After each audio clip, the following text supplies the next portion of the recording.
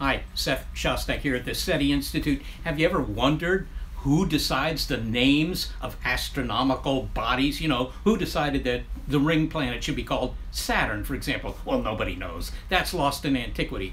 But you may think it's all kind of capricious. Oh, yeah, I think I'll call that thing, Ralph or something like that. But it's not the way it's done. There's actually an organization that decides on the official names of astronomical objects. It's called the International Astronomical Union, and it's located in a nondescript city in France called Paris. Okay, they decide for the official astronomical community, that is, of course. You don't have to listen to them, but that's the person who has the final say on these things. Now, let me give you a couple examples.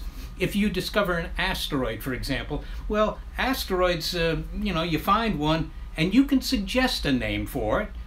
You could suggest your own name, you could suggest, your mom's name or something like that, and they'll take that under advisement, and maybe they'll call it what you called it. For example, Oumuamua. That was a suggested name by the people who discovered it in Hawaii, and it was adopted by the International Astronomical Union. But if you discover a comet, well, comets are generally named by after the discoverer. In other words, you discover it, you get your name attached to it.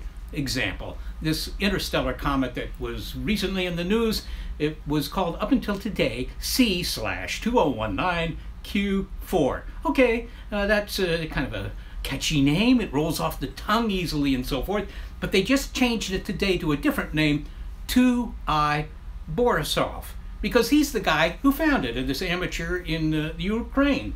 So if you're going to discover something, I recommend that you discover a comet. Then they'll put your name on it. If you discover an asteroid, you're going to have to, get somebody else to decide that your name should be attached. One last thing. Around Christmas, you'll hear about these, well, I think they're mostly scams, really. These companies that will allow you to buy or name a star after, I don't know, your wife or your relatives or whatever. I want to name this star Sydney after my uncle. Well, you can do that and pay them the $50. And that name will be inscribed in some piece of paper somewhere and put in a desk drawer somewhere, but nobody's going to use that name. It isn't being approved by the International Astronomical Union. Sure, you can go out tonight and just name all the stars, whatever names you want to give them.